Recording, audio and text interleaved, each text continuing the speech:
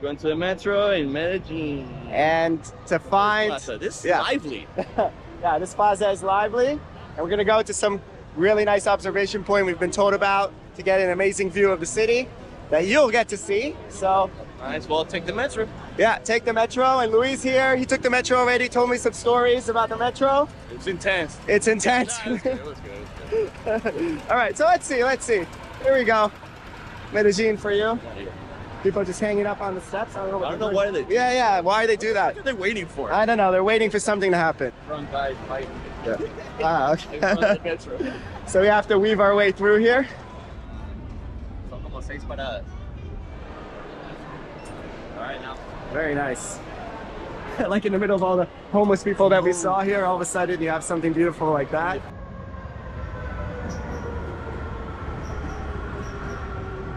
Yeah, this is what the metro looks like. It's a lot of people. No. You'll be fine. Yeah, You'll be fine. Get in there. Get in.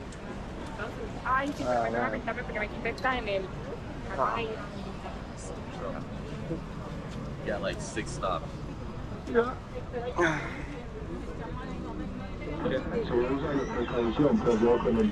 All right. I don't know if this is like the craziest hour or Rush hour, maybe.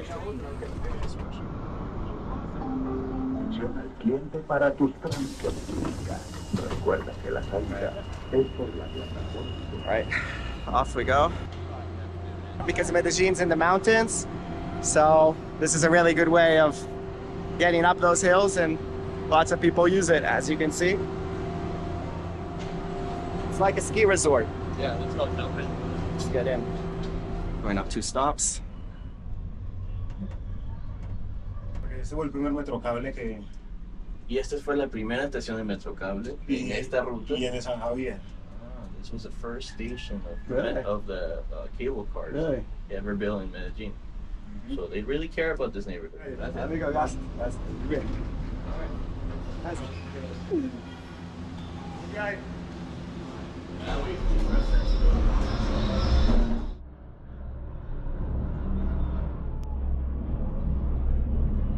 But look, imagine living there, that house, like in the middle, like they don't even have stairs to go down. Like the guy just rolls down and just goes to the metro. Like what the heck? It's pretty rough. Wow. What is this place? This is like a romantic thing. Oh no. No. Alright. I thought I was going to the damn it. It looks like we screwed up. We thought we were going to some great local place, the bridge overlooking Medellin, and instead we made it to what? I don't know. Romantic getaway.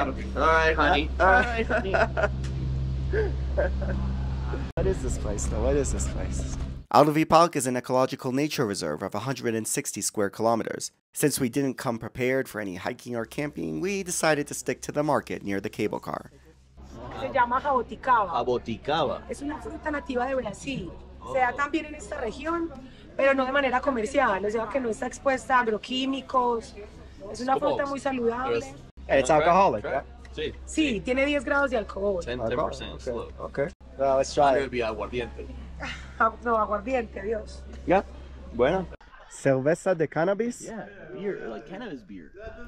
You've had that before? No, but I'm getting some, dude. Okay. That's for sure. It's organic. All right. Amigo, ¿cómo estás? Vi un sign que dice cerveza de cannabis.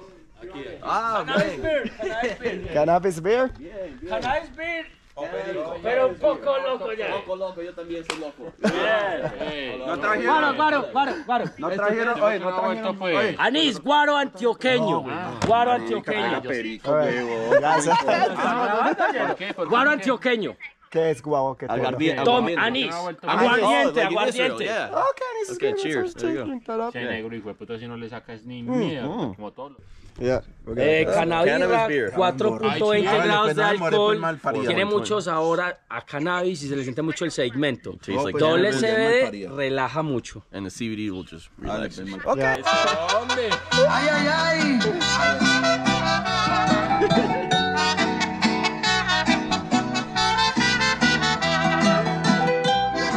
De un amor me juzga la gente.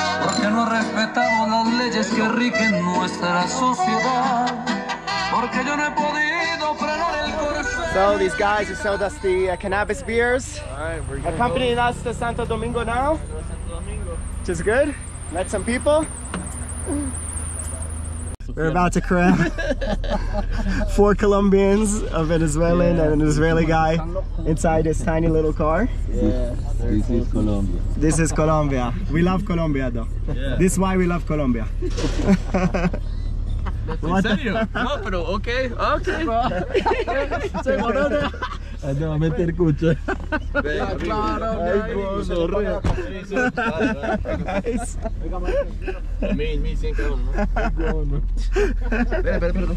oh my God.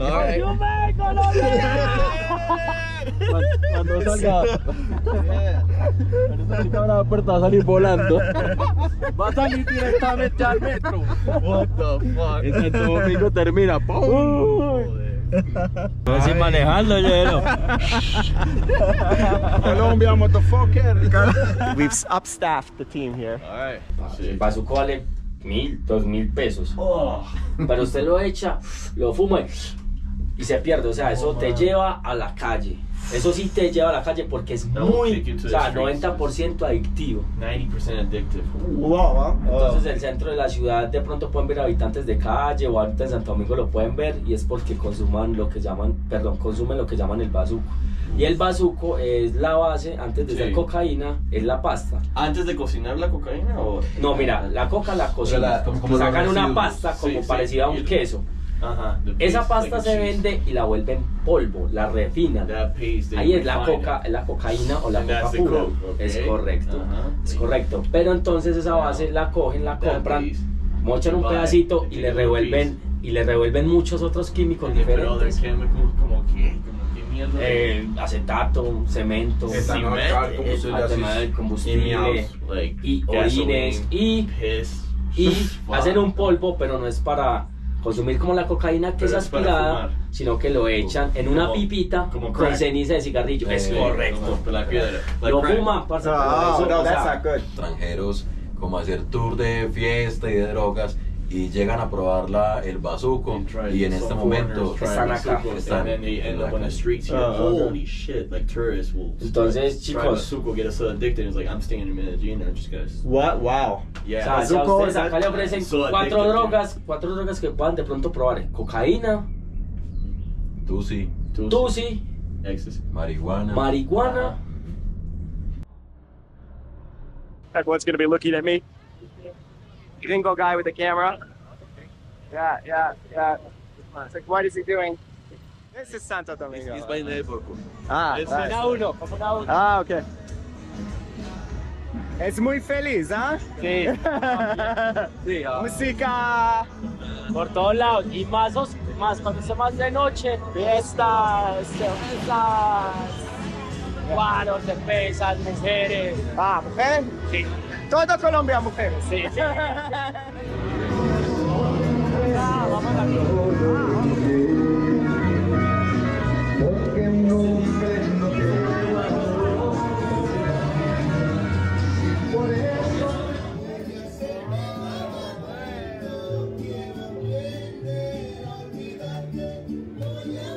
Visiting some local neighborhoods in Medellin at night can be sketchy, but we felt very safe in Santo Domingo.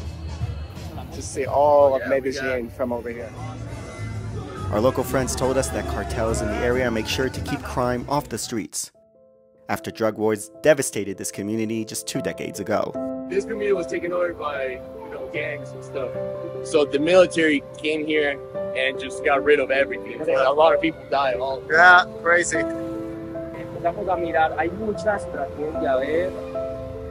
Por ejemplo, mira, López, por ahí otros que tienen 5 y 6 nombres, porque digamos, tú me matabas a alguien a mí conocido, entonces yo iba y te mataba a vos y a toda tu familia. Oh, Magulanda. They got it really rough. Marulanda, gas, Yeah, they did. Eran familias colorados, se acababan entre ellas, y así fueran niños, porque aquí hay lo que se decía. Our friend Javi says that out of 35 kids who graduated middle school with him, only 12 are alive today. right. I gotta go. Salud. Cheers. Cheers, my buddy. But nothing can quench the festive Colombian spirit, and I count myself lucky to have visited Santo Domingo, where people live the moment and experience life to the fullest.